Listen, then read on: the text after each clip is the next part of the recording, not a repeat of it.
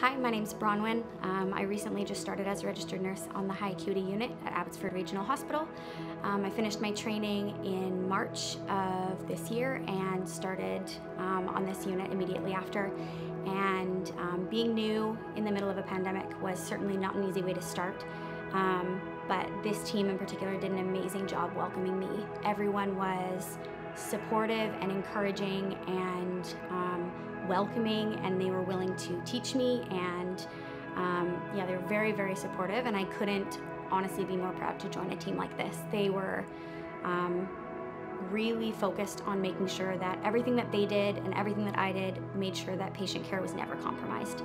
So I couldn't be more proud to join this team.